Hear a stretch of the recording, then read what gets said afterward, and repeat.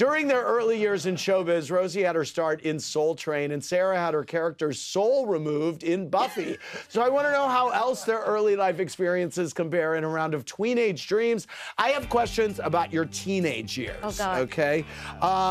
So tell me this, first concert you ever attended?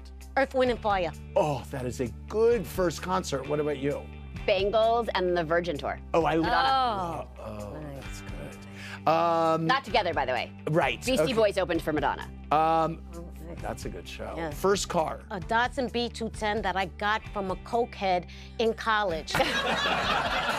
But he was in college? The cokehead was in college? Good for him.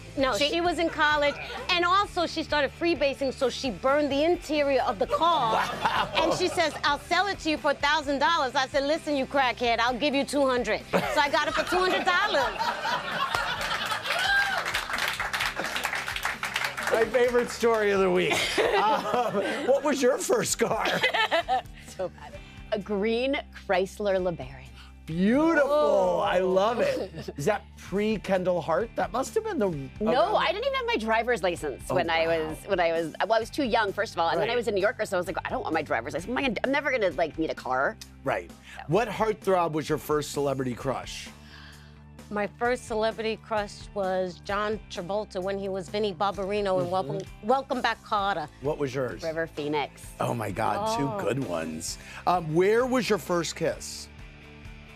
My first kiss was at a house party, and they were playing Parliament Flashlight, and it lasted like for 5 minutes. Ooh, I like it. Yeah. Where was your, do you know your first kiss? I could make up a story, but I don't know if I remember it was that long ago. Thank you very much. Thanks for watching. Watch more clips here and subscribe to our channel here. See ya.